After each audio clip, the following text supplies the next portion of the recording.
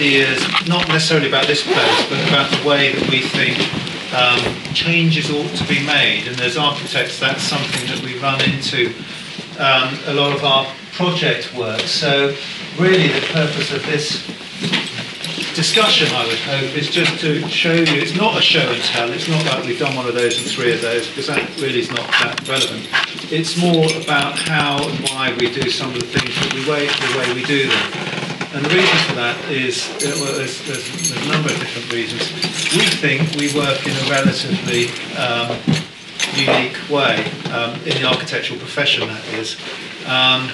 It doesn't necessarily make us any better or any different to any, well, it makes us different, but not any better than anybody else, because everyone has their own way. The practice is about 12 years old now. I started it, and I started it at a time when I had, in my second iteration, had started teaching again at Bath University in the School of Architecture. The relevance of that is that a lot of the people that I work with now are from, not let's say just Bath, from other schools of architecture, and who do teach in very much the same way that we work. And so there is a kind of a debate within our profession about how, you know, the course is very long, it's 7 years and what have you, and we come out the other end and we're purportedly qualified architects, and we go on and trundle through life and things, but never take much notice of what we learnt in those first 7 years. And that's something that we feel quite strongly is not the way that we should, one should operate. So I, for my part, have now taught at Bath for 12 years. I mean, I ran the third year for 5 of those years part-time, which was quite hard work, but it involved and it introduced me particularly to the notion of writing briefs for things. So we were starting the process at a very, obviously, an early stage. So I'm writing the brief for my students' design brief, which is actually, again, is quite a unique experience, but also deciding what in that year the ethos was to be, what we were actually trying to convey. And a lot of the way in which we dealt with designing was through workshops and through modelling and making and drawing and creating, and through discussion and sharing as a group, because inevitably in that university environment, the teaching environment, you have 90-odd students, that's how you tend to work. And we very quickly realised that the benefits of doing that in practice, which we never kind of thought we were doing, we were doing a little bit, but we very much then brought that back into practice and said, let's continue doing the same sort of thing. Let's use this workshop process, this design process, to make decisions about the things that we can do. And the real purpose of that is, at the end, is to work collaboratively. And I know that's a terribly overused term, but what it actually means in reality is to work with a group of people that each have ideas and each can sort of offer something from which we can slowly, over a period of time, distill from that those elements that are doable for one reason or another. So, I mean, these images kind of, I'm not talking to the image particularly, but I just quite like that one. But these are sort of places we travel with the students. We look at architecture, we look at places particularly, we look at how we represent them, we look at how we draw, we look at how we model and make, we look at how we, some more modelling, we draft and represent. And we look at different scales. I mean, this, for example, I will talk to the screen, is a tectonic project where the students are asked particularly to look at an aspect of their building design. And it's not just about the construction, about how things are made, and the materials they're going to use, it is both those things, but it's also about how the relationship between different spaces within that model, within that building, within that proposal, influence the decisions that they then make about their construction and the materials that they choose. So materiality is a very important part of that experience, that process. And they, because they're pretty good techie, produce some fairly extraordinary images. This is the theatre that they designed in Barcelona. And we have towers and all sorts of things. This chap was, I sat on a train with him in Berlin, and he produced the image in the top right hand corner with his fingertips and the paint, that he had some paint he had in his pocket. And I said, Philip, do you ever do this stuff? He said, no, I've done it for years. I said, from now on you've got to do it. So out of a process, out of that discussion, I think we kind of uncovered this budding artist who now makes a living doing that. He did his 7 years in architecture and now paints buildings. But my point is that we all have different ways of expressing ourselves. And for some of us it is verbal, for some of it is to write, for some of it is to draw, to sculpt, to paint, to whatever it is. And some of what we want to do here with the Cube over the next few days is actually maybe uncover some of those ways of communicating ideas. So the discussion can be verbal, but the discussion can also be physical in the sense that we might choose to make a card out of wood, whatever it is. We might choose to model, we might choose to install, change something within the space that in some way or other maybe enables us to kind of uncover something, an aspect of this place that we hadn't previously appreciated.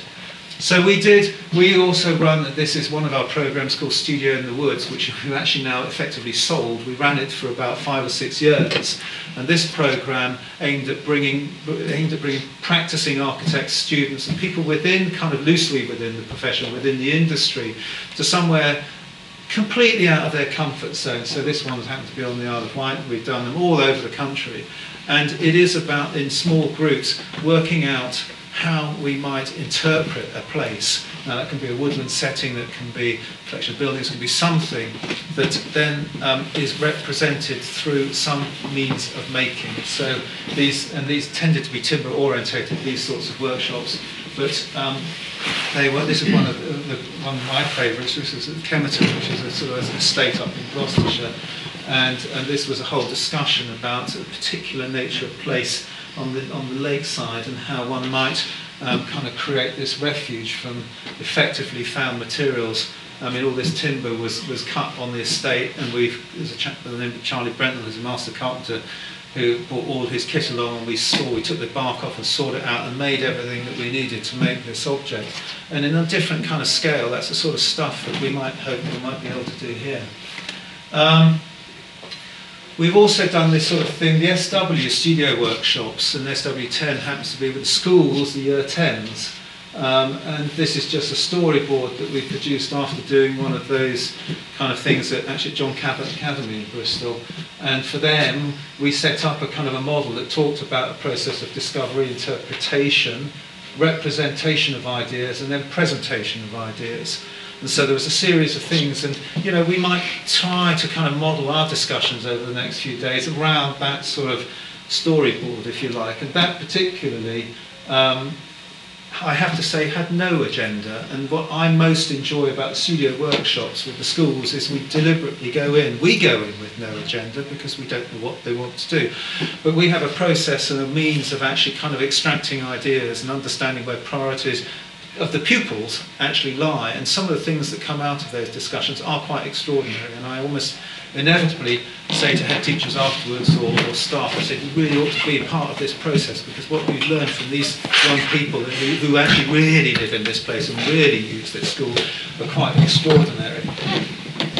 So some great ideas came out of that, and they start as very simple ideas, and maybe we will do this and we'll just start marking up and recording on post-it pads or whatever it is, our ideas about this particular place and where our priorities lie. And I notice that you've got something along those lines next to your table in the staff space where people have written some of the things that they're interested in seeing change perhaps, or some of the things that might be more or less successful. So again, it is important, I think, that there is an element of it that is about, I'll stop on that for a minute, that is about actually, if you're able to kind of to draw or to make a mark or to write a piece of text or to colour or make or model or something like that, because that is a means of giving some kind of semi-permanent expression to an opinion.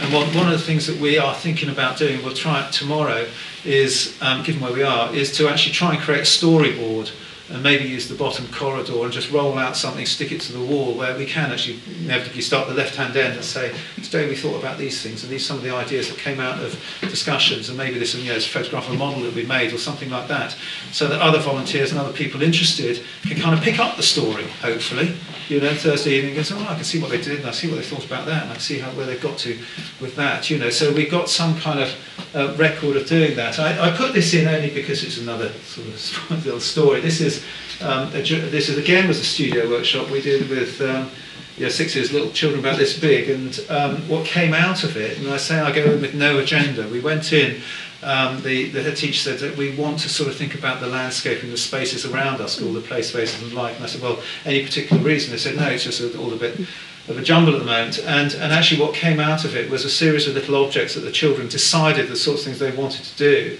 And on the second day, the head teacher said to me, well, actually, we had a young person who died of leukemia about a year ago who was mad on butterflies, hence the previous image. If you could model that agenda to produce something that in some way represented that interest, that would be extraordinary. And with the children, we did. We produced this object within the grounds of this school. That about 6 months later, the head came back and said, we've raised the money, 12,000 quid, to build this. And I was stunned because I thought the job, or the project had disappeared. And the children you see in the background were the ones that designed this object effectively as this butterfly hide, which is this skewy thing that you can climb up the inside walls that was sort of clad so you can sort of peep through and you kind of hide in the middle. And there are certain plants that we're growing around the outside of it, and we put a muddy pond in and things like that, and it has a narrow end that only little people can get into.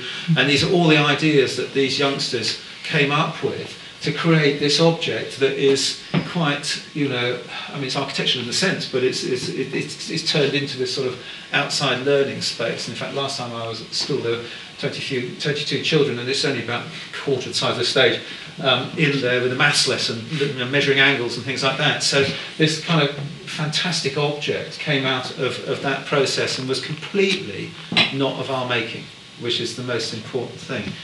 I mean, we can come to all of these things with ideas. Oh, you've got to bomb that and do this and pull that out and da-da-da. But that's, one day we'll perhaps go away again and do another job somewhere else. But it's you guys that are going to sort of live with it, if you like. So it's actually got to come from you. And so we've now actually, this is a slightly older photograph of that now. It's all decked out. We put our muddy pond in and grown some plants, and there are butterflies there, and quite a few, in a sort of a tired corner of the school site. We did a workshop with Cologne Primary School. They were given 5,000 quid from Wiltshire County Council to set up a green transportation plan, and they said, well, how are we going to best do that, encourage the children to cycle? And so again we did a series of workshops, from which came this object, which is basically their bicycle racks, which is now packed out. And we rang up a fellow from whom we bought zinc in the past for some of our buildings and said, have you got any left over? And we knew how much we could get hold of, and that's what we did. So we got a zinc roof, and they modelled and made that object and then built it. Here's actually a different group within the same school then going on to design their new dining hall. So we said, okay, what's a dining hall like? Oh, it's got to be one of these and three of those, it's got to be this big. And it was them that was making, that weren't as Charlie, making those decisions, were actually making the models and were actually involved in producing this object. And these reverse bowstring trusses, which the kids actually, again on site, built themselves. So there was a certain amount of stuff that they could do. The people that actually designed it could do. And then another one, which some of you might be familiar with, the Hareclive School, which is a pretty tough part of Bristol, I'd say. Room 13. This is an art classroom that we did, and this came out of a discussion with the head teacher who. The Room 13 model came from, I think, Scandinavia, and this was the first one that was done in this country. And they're art spaces that are populated only by the little people. There's no adults allowed into the building. And they have a little management group, if you like, or committee that run it, decide who can be a part of it, decide what kind of art they want to study.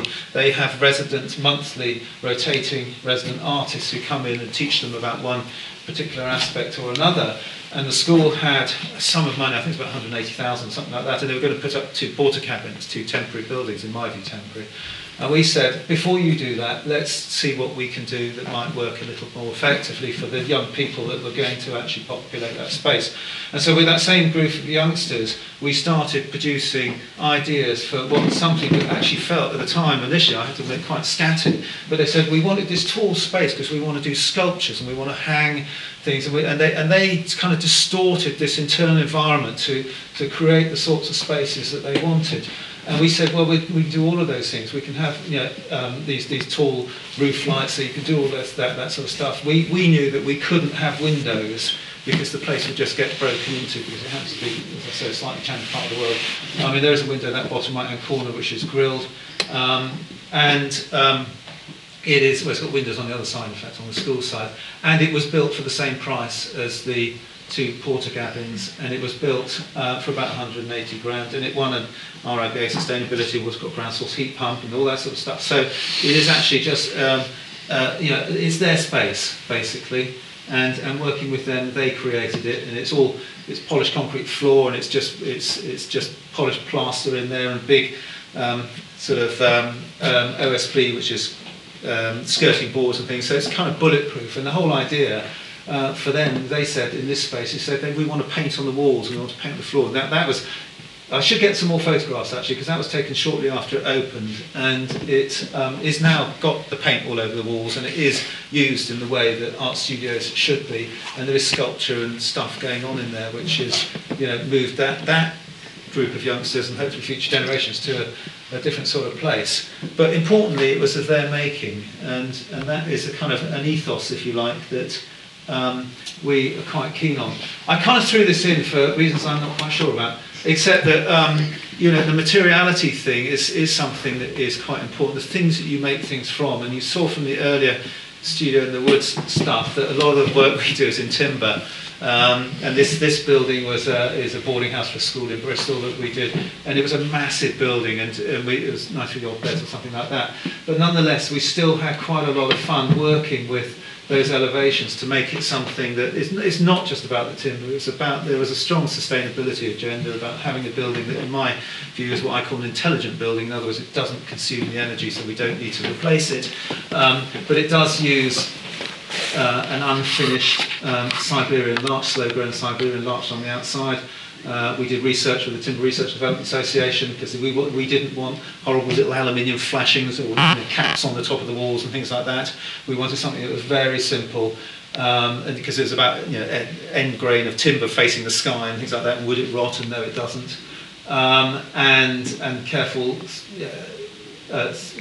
thought about the way that the window openings, perforations were made through the skin, about solar control. And about a level of interest and composition within that building facade that gave interest to the whole, and what otherwise would be quite a significantly sized object. In a funny was sort of sticking on the kind of materiality thing. I really like this building. This is actually it's not relevant what it is particularly. It's a library at another school, but this is what I call scruffy brickwork, and this was deliberately scruffy, much to the dismay of certain members of the maintenance staff at that school. And you can see the ones that poke out. The bricks that poke out are what historically would have been called clinker bricks, and in the old coal-fired brick kilns, which are very few, I think there's one in Essex now, the clinker bricks were the ones at the bottom were overheated and they twisted. They were structurally just as good as any other brick in the kiln, but no one ever built with them, so the clinkers were always discarded. So we said we want clinker bricks because we want a texture to this facade, and it looks a little bit exaggerated with that light on there, that in some way or other starts to work with the Victorian buildings alongside. And you can see, and I happen to know from the grain of this building that, and I looked at the history of it, I found that the stone that was quarried to build those in 1852, I think it was, became exhausted as they got to the tops of grain narrows, and the stone is of a lower quality. So we knew we weren't going to be building, we didn't want to build in stone, we wanted to build in brick. And so we did scruffy brickwork, and that's a lime mortar on there. And the lovely thing about lime is it self-anneals, so that you don't need expansion. So in other words, if the building settles, because buildings move all the time with the seasons, they kind of breathe, expand, and they breathe in and out. And lime, as we knew hundreds of years ago, and simply ignored in doing everything in cement these days, it can move with the building as well, and so it kind of does self-anneal. And we had to get the guys from the brick manufacturers to make us clinkers, because these days everything is so mechanical, so clean, so well processed that every brick comes out identical, and the notion of a clinker brick doesn't exist anymore. So we actually had them take them off the production line and hit them with a hammer And we have hundreds of samples in our office where I said, no, hit it harder. Well, you know, soft clay couture, no, we could hit it harder again. So these are kind of man-made clinkers, and it's kind of a little bit of cheating. But it resulted in a building that I think sat within its context fairly comfortably. And, you know, so that sort of, that kind of setting, that in affecting change within a place that actually does positively respond to where it is an important part of architecture as much as placemaking. And I don't know we need to talk too much about this, but I put this in because it's north lit, it's naturally ventilated, and again it's another what I call intelligent building. So it does things that don't, it's a big building, it's a big library, it has classrooms, it's got 4 classrooms, big ICT classrooms, and it all runs off a domestic boiler that is the size of that speaker. When the guys fitted it, I said, that can't be right. You know, there's no way you can heat, and the engineer said, yeah, absolutely is. And we over-insulated the walls and the roof and everything like that. And people can open windows, unusual these days, and press buttons to make the roof lights open and things like that. So people can control this building and make it as hot as cold as they like. So you can see a window open in the corner there. And there's a big bay at the end there, which is floor to ceiling, which gives, you can sit in the bay and look at views across the playing fields and things like that. But importantly, it's not a building that consumes energy. It's one that actually sits there as a user-controlled, efficient object, if you like. This is just different. Again, we're kind of on this timber theme, really, and I don't know it's necessarily, well, we might find it relevant here, I don't know. And this is just different ways of using materials. And this, again, this happens to be a music school, and that happens to be a recital room at the end there, which is a big box. So how do you put a big box in a place that isn't used to seeing big boxes? This is what I did think of the cube when I thought about this space. And you know, we've got these solar control louvers on it and things like that. We on this one used, we call it the cheese grater. It's our version of, and it's an oversized expanded metal lath that actually, when you look at it from a distance, does present as this kind of silver box, and there's this cut out of the corner, curtained on that image to get natural light into the space. We were talking about natural light earlier on in this building and how interesting it is. I mean, the few theatres that I've done, we're always trying to get natural light into it, or the opportunity to, so you can do blackout, or you can actually see what's happening in the world outside. And these sorts of buildings are of equivalent need, if you like. So we're just using different materials in non-familiar ways. I don't know why anyone produced this kind of expanded metal lath, but they do, but it's not been used as a cladding material before, but it does look quite extraordinary. This is looks like a collection of buildings. It kind of is. This is in Walcott Street in Bath, there's a few. This is one of the trickiest jobs we've done in recent years, because this, in our view, was very much about placemaking.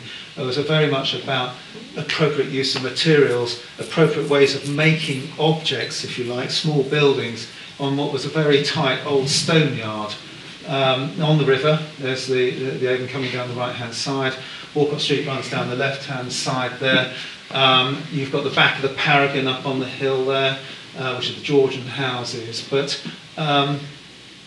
we argued that because the Romans settled, and this sounds like a bizarre story, as they did 2,000 years ago at Cleveland Bridge, which is about half a mile up the Screen, because it was the most important river crossing in the area at the time, and because Bath, as a walled city at the time, was half a mile in this direction, we've proved that this space between was, as it's called kind of for the purpose of the tourists these days, it was an artisan. So things were made between those two places. You know, the fish were caught, the cows were grown, the weapons were forged along this piece of the river, and for thousands, well, not quite thousands of years, but for quite some time. And so to gentrify this, fundamentally the argument was, well, if you just make it look like one of the Georgian houses on the hill, we'll give you a planning permission. And we said, absolutely, you can't do that. That's just completely not what this place is about, and you need to recognise that. And this is a model, this is a computer model that we produced. This building is fragmented into these parts, not least because there's a Wessex water main that goes through the middle you can't build over.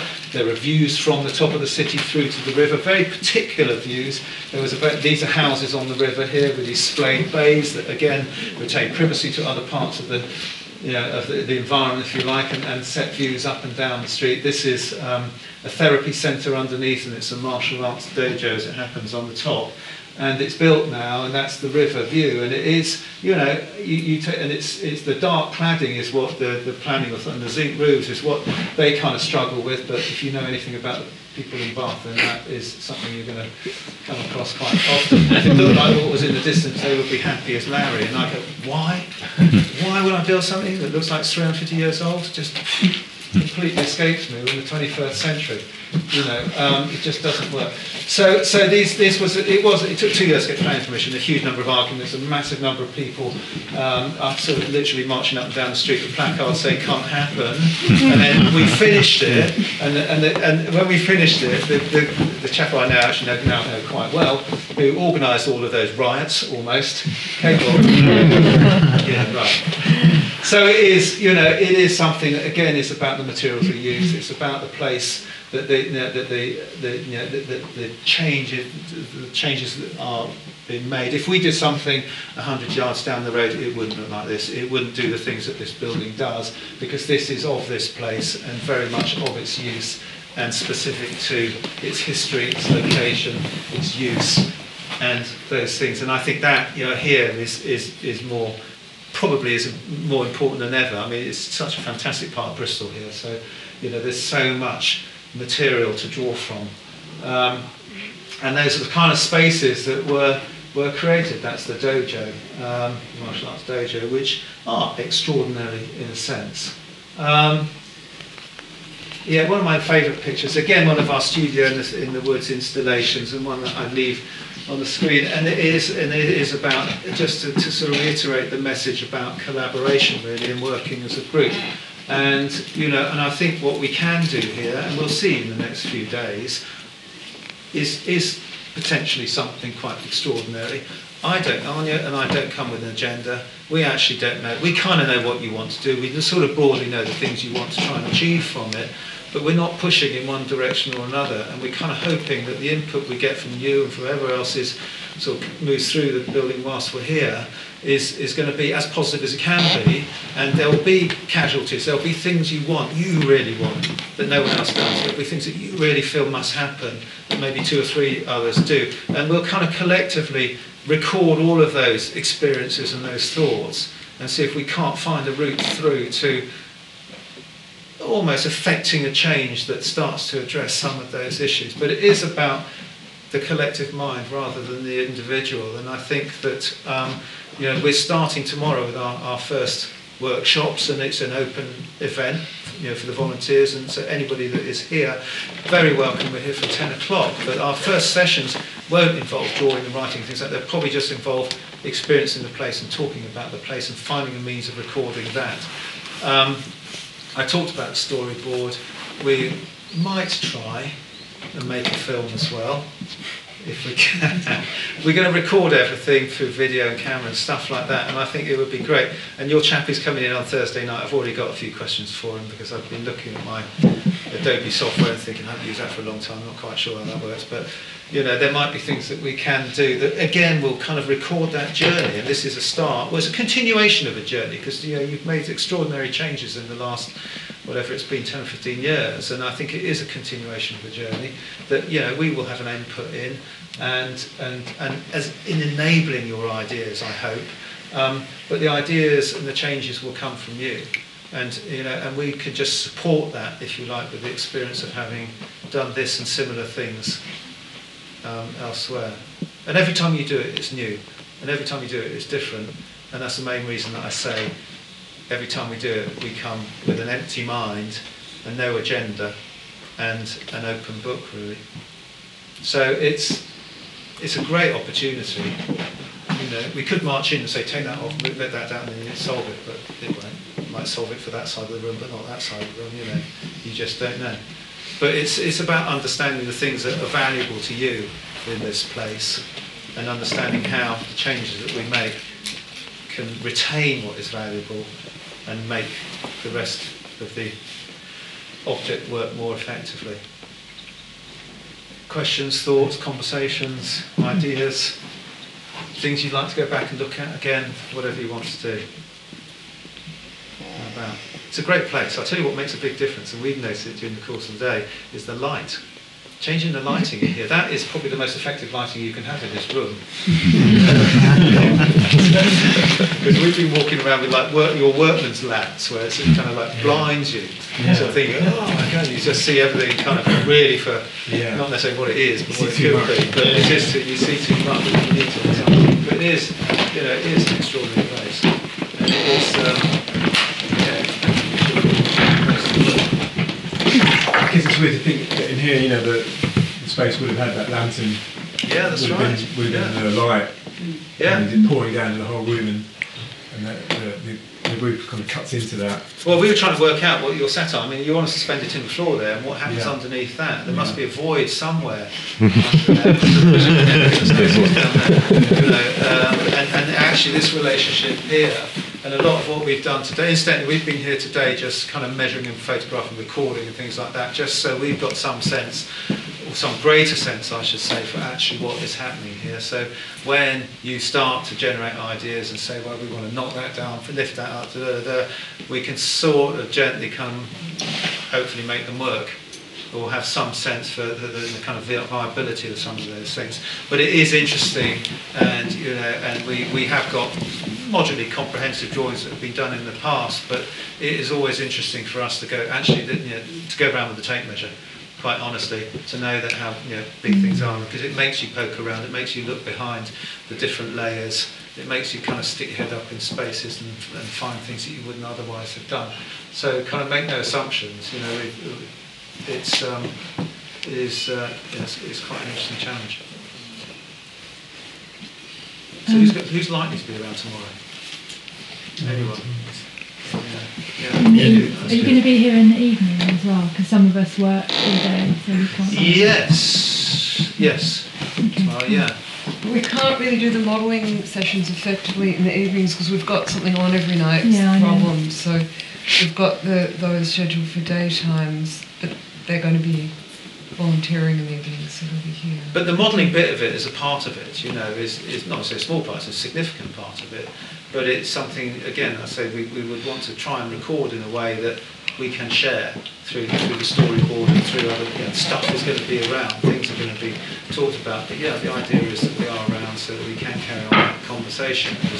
And it's quite interesting actually that people do come and go, and it's quite a challenge to find a way of gathering those views for the time that you are here and understanding where priorities and thoughts. And that's why the storyboard is so important, really, so that contributions of any kind are just ideal, really. Whatever time you arrive or have to go, you can just kind of contribute opinions and writing ideas, sketches, drawings, whatever, and that's all beneficial, really. And absorb what's there to see how far we've got and how your ideas can draw in, really, because it is quite hard coming into something that's been going on.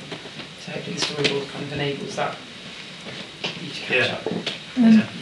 I think, I can't remember the name of, I think for me what's kind of interesting is that I'm kind of used to the cube and all its spaces being used for what they're currently being used for, and thinking about it for the first time you start thinking maybe the spaces that we use for this and that could be used for entirely different purposes. And there have been events where people, not me because I just volunteered on those nights, I didn't organise them, but people organised having different events going on where you wouldn't normally expect them, like you did a play in the void, I think, or something. So so that, I mean, the void really is the space. We call the bit you call the void is called the void. Oh, underneath. Yeah. So I just think it's really nice to start thinking. Those are great experiences. They're trying different how you used it, because actually at the end of the day, a space becomes a place when it's occupied and used, doesn't it? I mean, it serves no purpose and has no kind of interest unless you put people in it. As soon as you do, then it becomes something different. And I'm quite keen that certainly for tomorrow, our early ideas are slightly scattered. When I talk to the university, we talk about going wide. Let's just think out of the box, whatever we like to call it. We talk about going wide, and then there comes, and you kind of distill. And the best buildings, the best architecture are quite often the simplest things. But actually, the level of thought goes way beyond what is actually realised in the end, but it all informs what you actually do realise. So you might make one simple change, but that change can be extraordinary and can allow you to do things in a very different way. So you might, I don't know, I don't want to preempt anything, but yeah, I mean, you inevitably have ideas when you walk around. You don't think, what if we did that there, and put those over there, and turn this on its head and did those sorts of things. But, that we're 20, 30 people, 40 people, however many might be involved in this. So I think if those experiences are worth us knowing about and worth sharing, and how you felt that worked, rather than having your play down there or showing a film in the loos or whatever else it is, because that is part of what this place is about. It is really interesting, actually, and I'm not pretending. It's really interesting. You can be in.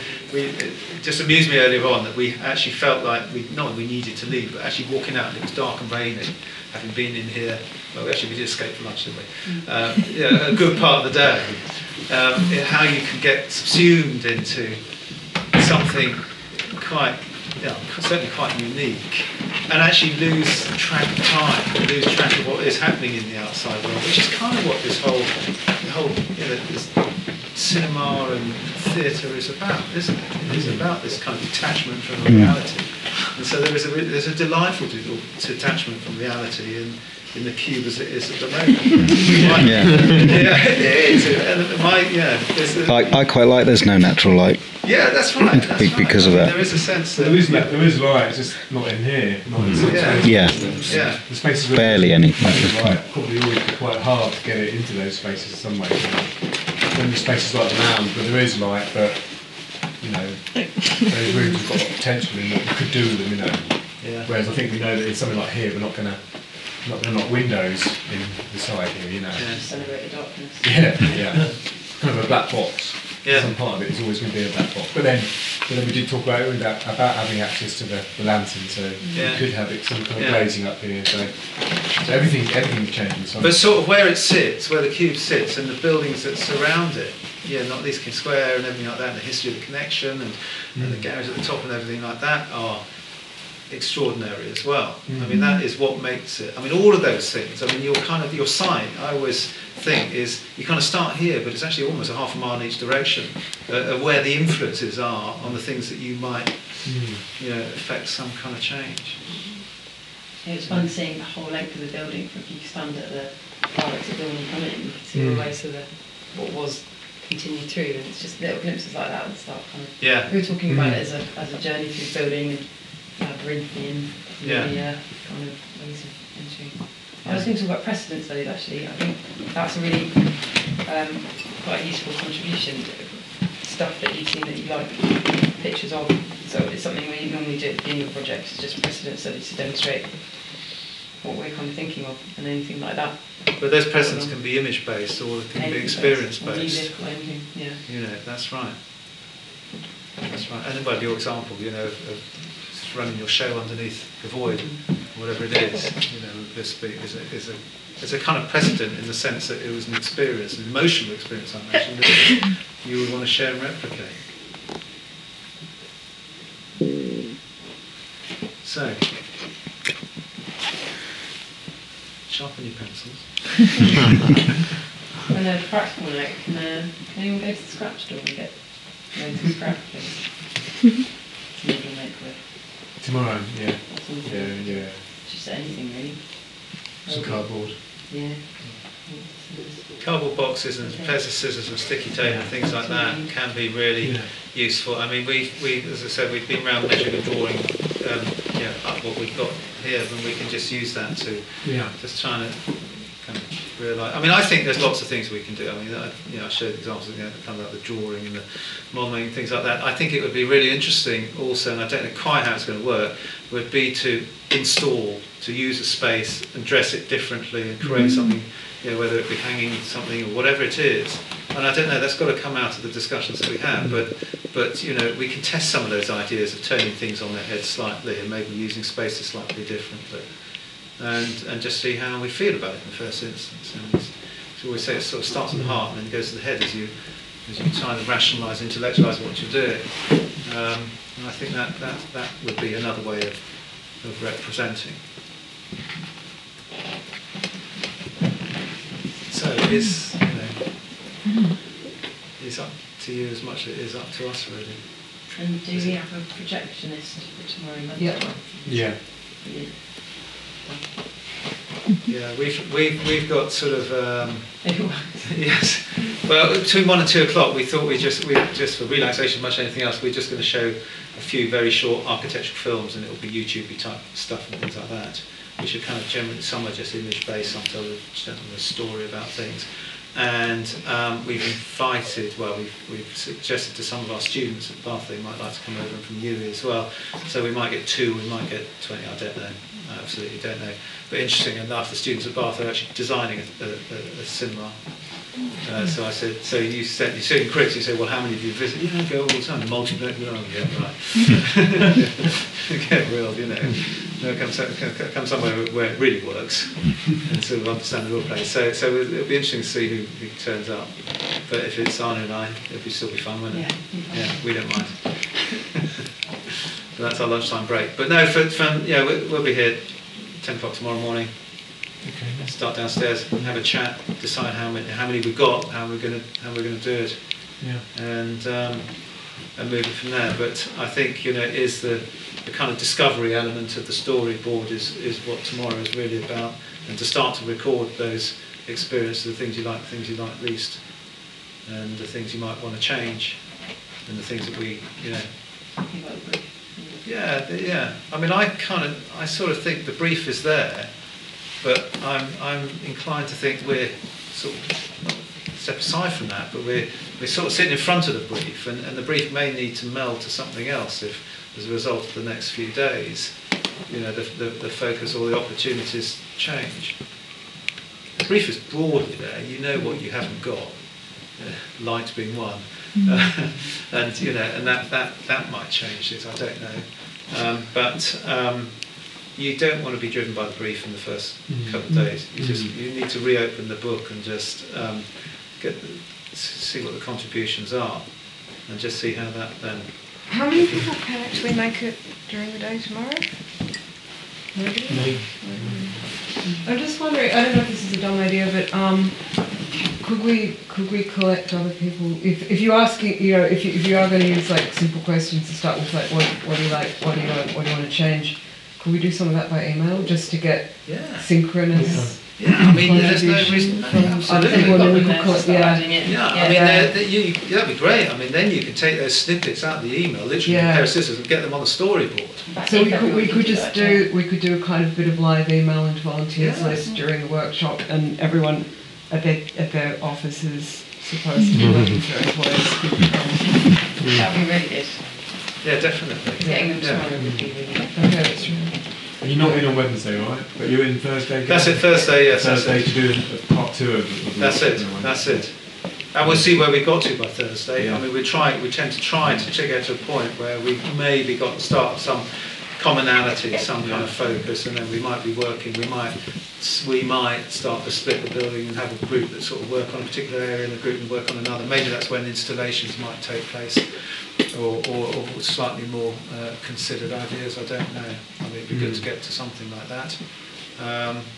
Work the models a little bit more. I mean, you sort of models earlier on. I kind of do like the scruffy models. I do like things that are made in 2 minutes rather than 2 hours. Because at the end of the day, one of the biggest challenges I have to say, and it won't be the case here, is with the university, is that young people today, one would say is not a young person, are welded to laptops and things like that, and quite often don't handwrite, quite often don't even draw.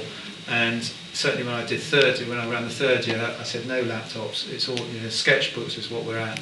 And it is quite a struggle to get people to do that, but it means you can have a conversation and 2 lines can represent that, or something can represent that in under 5 seconds that would otherwise need a couple of hours to model. So I kind of think it would be great to be able to do that, and hence the storyboard thing, that we can all just go almost arbitrarily write things on it, or draw things on it, or photograph things and stick them on, or emails, stick them on, stuff like that, and start to get this kind of collective idea of, that will generate the direction that we take, basically. So it's quite exciting to start without an agenda, in some senses. It's quite exciting to say, I have actually no idea, and I might have an idea, but I'm going to park that and just see what comes out of it. I actually don't have an idea, to be honest. I can see all the challenges, levels and everything like that. I don't know what the answer is. Probably none of us do. But, collectively, I think we can move towards something I think might work, we hope. Yeah. I think levels are a nightmare, aren't they? Yeah. I worked one night and a woman who used a wheelchair wanted to come in. I can't remember who else worked that evening. But she was really determined to be in here to see her friend perform, and fair enough. Yeah. And it was really challenging. How did you get her in? She was really up for it. So she came in through the fire exit that we all come in through. Down the bottom there, down the corridor. Down the corridor, round the corner. And then lifted up in here. Yeah, and at home she walks around on her knees and her hands. She was really happy to climb up the stairs to get up into here. Right.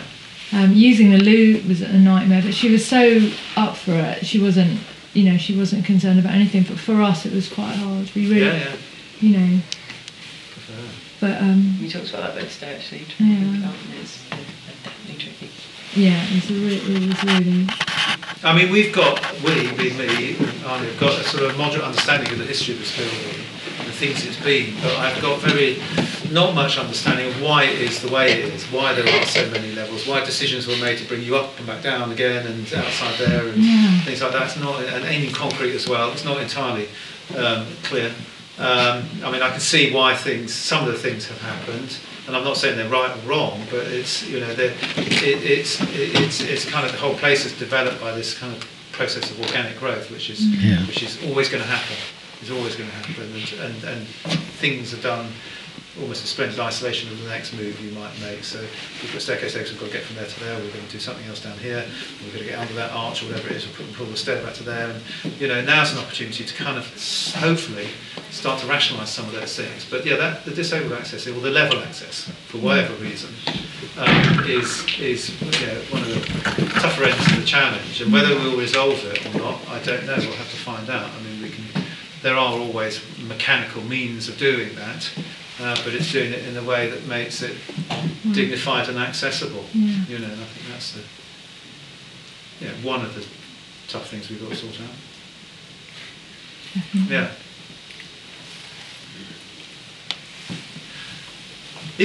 I'm going to ask one question. What amongst, I don't know, it doesn't need to be kind of answer this, but what works least well beyond the levels, at the access levels? What do most of you feel, or do you not feel there is something that is? What is the most challenging thing about this place? Because we see a huge amount of positivity, and we see a huge amount of things that work really great, really, really well. For me, it's the workspace. The doing when we're not open to the public. Yeah. It doesn't work. Even for meetings, it's not good. Definitely for table-based work, it's no good. Yeah. And for doubling that up with the bar, so I feel pretty strongly. Yeah. Yeah, it's that relationship, because we don't have... And we have a lot of people who don't, including myself, who won't, we'll do our work for here from home. Yeah. They're like, I don't want to go in. Right. And that, we're losing a lot of culture from that. Yeah, okay. So, the ultimate challenge from an access point of view is whether you could have a volunteer here who does everything that volunteers does, as someone who's in a wheelchair or has some kind of a disability. Yeah. And they call it Foxtolvie Museum. We just converted the barn, and it's now their museum. Foxtolvie, you know what you all know Foxtolvie is. I mean, you're kind of thinking, this is a second Foxtolvie Museum. You're sat on top of it.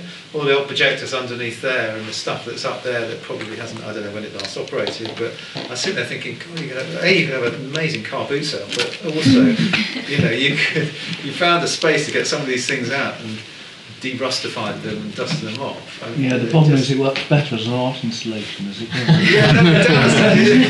It does up in there. It's amazing. But I think so there's the chaos and so for me, when you say what's the one thing that doesn't work, the single most common cause of complaint for me when I come in and find myself shouting at the walls is because something I need to run something that night has disappeared, Mm. and that is part of that is because of the chaos and the amount of stuff that's here.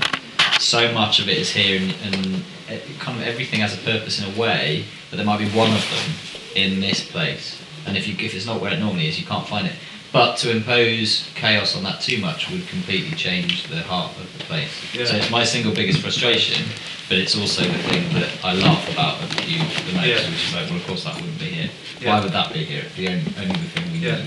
You know, and so I would be wary about trying to. You don't want to sanitise it. Yeah, You don't want to sanitise it. I mean, because- there's a kind of cultural thing here, isn't there? I mean, Yeah. It is about you and you and you and you and you, and the different ways you do things, and the way that you kind of almost share autonomously, but yet collectively work as a whole. You know, and it's a lot of individuals as one organisation, but it's still a lot of individuals as separate operating units in a way. Yeah. Yeah, And I think the stuff sometimes feels like, well, to me it feels like treasure, but like everyone's saying, you can't use it. So that if there were 6 projectors that could possibly work or whatever, then there are so many creative people here that someone would come in and say, I'm going to use those bloody 6 projectors and do an installation in the toilets or something. Yeah. Yeah. But because we don't know where they are, or only one person knows where they are, or maybe we're too scared to ask to use them, or one bit's missing, it's like this huge resource that isn't accessible to us because it's too disparate or somehow Yeah. something like that. That room there is like a glacier. my mate, he put his sax stand down and he just went. And I said, it'll give it 3 months. It gets kind of pushed out the snout again, and that's exactly what happened. It just reappeared. I mean, stuff. You know, it's like this building is like one big fucking Where's Wally. Everything's here. When you lose something, it's only gone 50 centimetres, but you just cannot find it. That's brilliant. I'm wading over it literally like this with tape measure, stepping across guitars and violins and goodness knows what else. Yeah. That's It's not dissimilar underneath there actually. You've probably not been down there for a while. I don't know. I think underneath there, the void kind of looked to me as though there was a bit of intent when it was first used. There are a couple of cupboards built at the back that looked like they were kind of fireproof and stuff was supposed to go in there, and I don't know what's in there now because it didn't open them. I mean, I'm a hoarder, Yeah, but when I come in here, I become minimalist.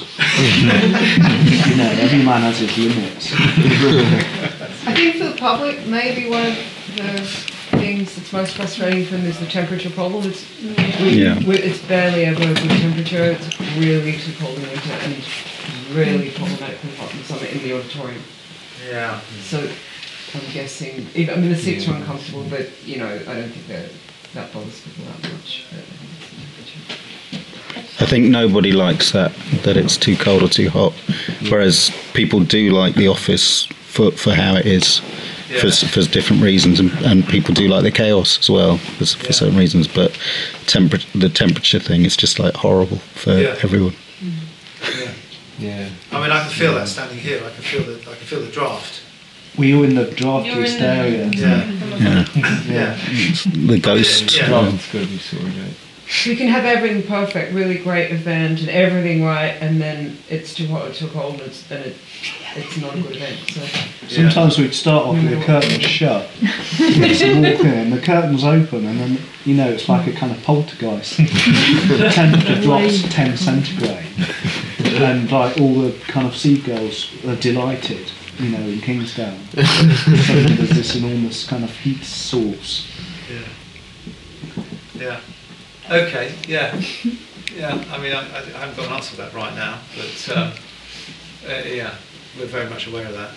Another thing that I'd say about public space is that we've got like an 105-seat auditorium, but not all events are kind of auditorium based, but you kind of go in and out and sometimes it's shut. There's not actually enough, imagine it's pissing down with rain outside, there's not enough public space for those people to comfortably be in the bar or lounge area, and it's just, I think there needs to be like a concession to comfort. Yeah. Audience comfort outside of the auditorium. Yeah. Yeah. In terms of your Make original it question nice. about what doesn't work the most about it, I think it's, for me as well, it's the kind of lack of decent sort of seating. I mean, the auditorium in a way, in relation to the projection room to the screen and the scenery area to the stage and stuff like that is really good. Yeah. It really works, you know, and any improvements there might just be technical ones that the public won't even notice or anyone here won't notice. But sometimes once you get outside, it's almost like that's a separate building away from me than this bit. It's like there's two bits. There's this bit, and then there's kind of the stuff outside, and the lounge, the relationship with the lounge and the bar and all that. It's just, you know, it felt massive in the early days when we were doing events when no one came, and you know, we still do. But like Nina's saying, you know, the public get a short deal there in a way. And you think the staff have got this massive office underneath and this massive zone and stuff. Staff have got these huge big areas, but the public are really boxed into those two rooms. Yeah. What's really noticeable actually is when we do a games night, we mostly have it in the lounge, we put tables and seats and stuff, and it really changes the atmosphere. It makes it really warm out there, it makes it really inviting. Does it? And people stay for ages. One of our games night ended up at like 1 o'clock in the morning because people just didn't want to leave. But it really changes it. It's really So you've nice. got chairs and tables just outside this door? Yeah, and down onto the everywhere, bar like in space. every little space. It's quite crowded, Right. but there's just loads of chairs and loads of kind of everywhere, and people just come up it. But I mean, reduces capacity to Yeah. 30 people, but it's really it suddenly becomes cozy. Very whereas- intimate, yeah. I mean, Hoggy was talking earlier about the plan that he came out with of having the gardens sort of integrated into the lounge, wasn't that the idea? So that you have a glass roof over the Presumably the the side of the gardens, garden is is that the quite idea? well used, is it? Yeah. Yeah. And then it could be integrated. Yeah. It's pretty good light actually. It's quite hot. Does it? Yeah, that sort of wall and that wall, and that wall get. Because it is your quite a lot of biggest sun. space. I mean, if you treat it as a room, it's your biggest space out. Yeah. It's different to this space, but yeah, that's quite interesting. Yeah. I think the other thing that sometimes works well and sometimes doesn't work quite so well is the sort of pit that we have here. Because it's such an intimate room, and yet sometimes you want it to be more intimate because there's always this gap here. And then other times when the very few occasions that we do have people get up out of the seats and dance here, it's so lovely. Yeah. But it would be really nice to somehow find some way to be able to Find more remove space. this gap when you didn't want it. But I mean, you know, unless we Say again, remove it or make it bigger? Or remove Stage it. bigger. Yeah, You it said can both, be. yeah, Make yeah. the stage bigger, but remove the gap between the seats. Sometimes it feels like there's a gap between the audience and the performer. Even though it is an intimate space, Some performers close that gap themselves. though. Yeah. Yeah, they do, yeah. They come up here, Yeah. people have played from Okay. there, or they've had, like, there's been musicians and people who've invited the audience to sit on the stage instead. Okay. Yeah, those have They've- been lovely. And that's been Yeah. great. Well, sometimes people close the curtains and just Yeah. performed in front of them there and done away with the stage altogether. Haven't they? Yeah. But there used to be a thing here, didn't there? This black curve on the floor represents where there used to be like the stage used to be. That's Rust Stage. Yeah, like we know from photographic records and stuff that the stage used to be a curve, so people could put their feet up like that on the stage. That's something that you could have, a modular bit that comes Yeah, out that's it. from the side and gets stepped up sort of thing. But, I mean, performers could come and stand. That's what people want, you know. It's an option. You know, it's optional. Yeah. When we put films on for volunteers, we bring the bring the cubes in so we can put our feet up. That's Oh, our right, like, okay. VIP seating. That's as good as it gets, yeah. Yeah, that's good. It's pretty cool. Yeah, inside-outside space is quite interesting. You know, making more use. I mean, that is one thing, the outside space there. And of course, you know, we mentioned it once, there's the secret garden on the other side, on the south side. That would be good to find. Would be, wouldn't it? Good. Who doesn't want that anymore? Could we have it? Yeah. That Hardly does- for us, isn't it? It is a little bit, yeah. A bit unmaintained at the moment. Yeah, I did crawl across the roof, I have to admit, to have a look over the top earlier on and try and photograph it. There's nothing to photograph because it's just right there. A job of, because whoever lives there must get a lot of noise from our bar, or the little window in the bar, you know. That's true, yeah. So, So it's the bottom of someone's garden, is what we. Yeah, it's number 3, Yeah. number 3 King Square. Is it? Yeah. Yeah, it's number 3. I mean, I did a land registry check, so I got the details of the owner of that, Right. flat or the building, so I could try and approach them. I tried actually calling around a couple of times, but no one answers. Okay. It's like a long time of day, but I mean, when I've been across that roof, I've heard music playing, so someone's in there. Yeah. It's just kind of weird, slightly weird vibe about it. The door's always open, there's kind of beer cans on the floor and stuff. Yeah. A bit weird, but, yeah, so we could follow that up and try and, yeah. Oh, it just gives you another edge, that's all, which is kind of, the one level is light ventilation as much as you want it, or as you want it, but it's just as an outside escape space, as a sort of a little, almost a refuge, this kind of little found garden at the back there. Yeah. Could be really nice. And when it's really, really hot in the projection room, you open the door and stand on next door On the roof. Oh yes. And that's quite nice. I heard about that, yeah. So, yeah. And actually, it's sometimes essential because it gets so hot. I think it's quite important that all these things that we're saying, like having a performance in the void or using all these spaces in unexpected ways, are things that you don't really plan for. It's more about the use. You use what you've got. Yeah, or you abuse what you sort of repurpose it. Yeah. Which is kind of strange to come in and think it's blank and we can do anything.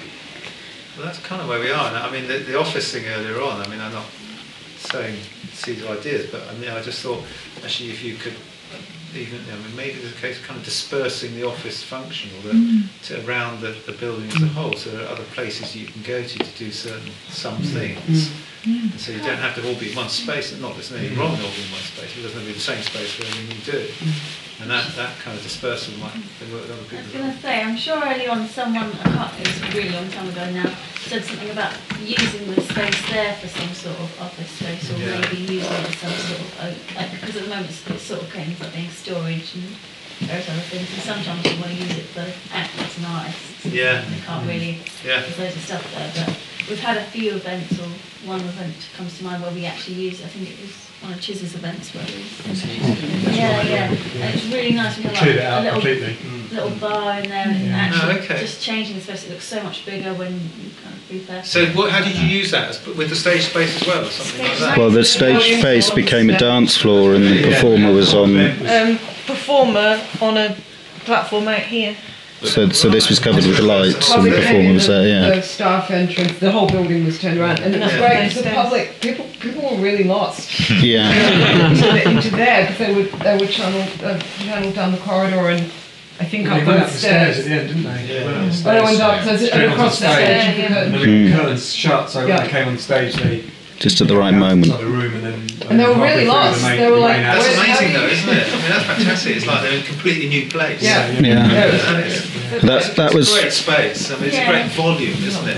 It used to be green room, I think, back in the theatre. It's got a really nice. It's the scenery area. I think it's the scenery block. I think some of those big window and stuff would have been when they somehow got scenery in and out of the space. I don't know. Before the fire, when the entrance was through the restaurant and it was this long thing, there was an effect then that you kind of, people just didn't know where this was, they couldn't work out. No, that's which was quite a good thing historically. That was lost. That kind of journey into the bits is actually quite interesting, isn't it? Yeah. You know, there's this kind of this thing in sort of magical, cinema thing of entering another world. Morphology is another thing. One of the things is depth of privacy within the building and how you actually journey into a space. The deeper you get into it, the more private and specific it becomes. And it can be linear or it can be radial.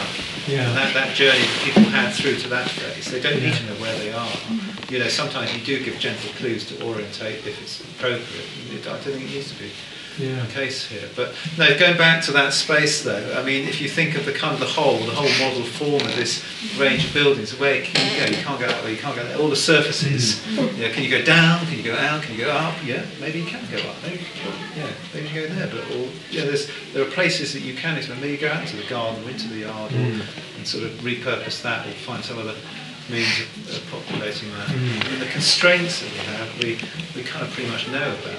Some we can scoop out and undo, and some we continue to live with. there's another constraint kind of here at the moment. Yeah, I was going to say. Is noise from outside. Yeah. So it's very difficult at the moment to actually have two events happening at the same time or have different things. Or even just people talking on the bar when the phone's on. Yeah. Some soundproofing would be good. Yeah. And just it does. Answer my own question. I can hear that person's gone down there. It's now underneath that. Yeah. Okay. And what do you call it for the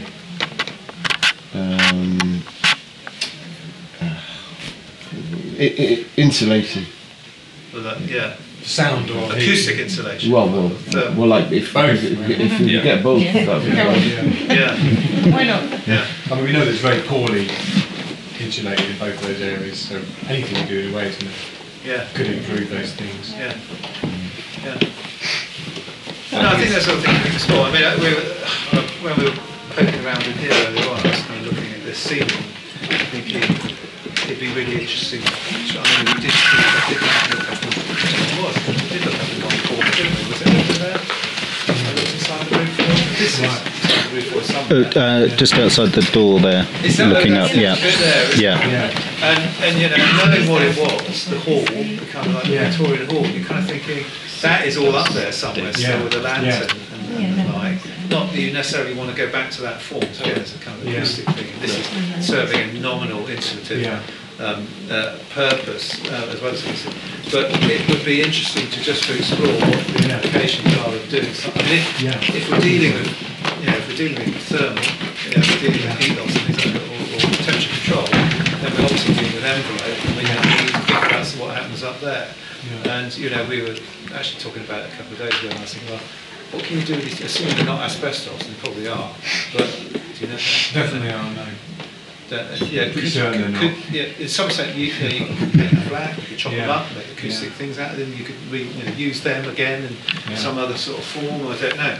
Those kind of the things that I think we could burn them. That's it.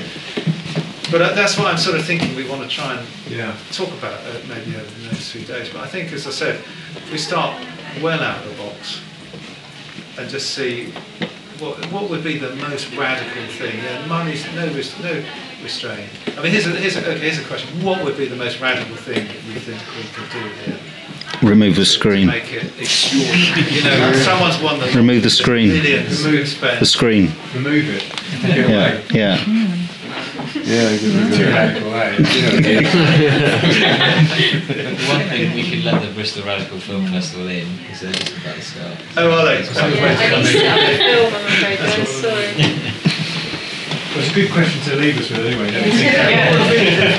Sleep on that one. Well, what if we have two separate events happening at the same time, totally different events in the building, or three different events happening in the building at the same time, which we don't really ever do? No. Well, that's the question. How would you do that? I mean, I really like the idea that that you can reorientate this and use the bar and do something here independent of what happened. Maybe not to say here, but maybe we say that. In being radical about it, we redo the seating in here in such a way that it can disappear in the bleacher seating or something like that, and this becomes another performance space that then so this can be used independent, whatever it is. That would be interesting. Those anyway, contributions would be really good. Yeah. And there's one more thing I just wanted to say about the office. I mean, it's kind of, I think, there's a couple of things. One is that when you volunteer here, we get a lot of volunteers who sign up and then they don't come back again, but some people do. And I think for me, it's quite good to talk about to people about their experiences as coming as a new volunteer. Because having to go into that one space, and that's the only space to go, really. Yeah. I think that's what helped me to feel like you had to break down barriers, you had to talk to people, and you had to fit in. It's a bit like that when you join as a volunteer, and I think that was pretty important function of that space. Yeah, it's got a lot of functions, even though it doesn't function as an office very well. Whatever means, if the more people we can get some comment from or some feedback from the next few days would be just amazing. So, are you could be asking questions about what was discussed earlier. That there's some email questions that are going to go out. We can do, but any literally anything you can think of. Well, we can ask them the questions. Just have a thread on the list that If you wanted to make the most radical changes, that everyone can. what would you make? What would you do? And what do you think is the thing that works least well? What is the greatest challenge that the cube has? And, yeah, we could get everything from the colour of the carpets to the, the light, whatever. I think we could ask a few questions like that. You want to ask in the negative and ask in the positive, really. Look at what works least well, and look at what you most might like to change. And I think that, just see what comes out of that, because I think there could be stuff that might gently change the way we think about things. Yeah. We're going to start in 5 minutes, guys, Right. so I need to text the